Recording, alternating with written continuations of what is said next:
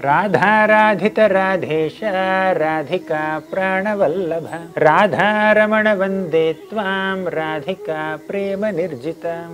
Do you think this shloka is about Srimati Radharani because her names are all over the shloka? Actually, in this shloka from Krishna Lila Stava, Srila Sanatana Goswami praises Krishna.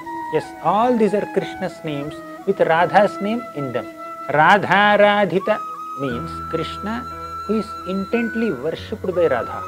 Radhesha means Krishna who is the master of Radha. Radhika Pranavallabha means Krishna who is more dear to Radha than her own life. Radha Ramana means Krishna who enjoys wonderful pastimes with Radharani. Radhika Prema Nirjita means Krishna who is conquered by the exalted, pure, pristine love of Radha.